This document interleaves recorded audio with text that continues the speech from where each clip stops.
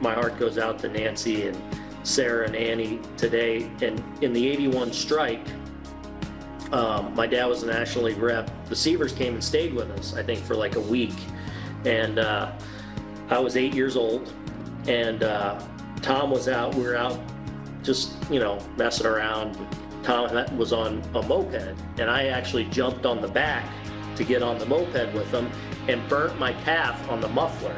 And I still have the scar on my calf from jumping on the back of a moped with Tom Seaver. That's my Tom Seaver story. But what a great life, what a great man, and as Hall of Famers go, he's one of those inner circle Hall of Famers, so one of those all-time greats. Well,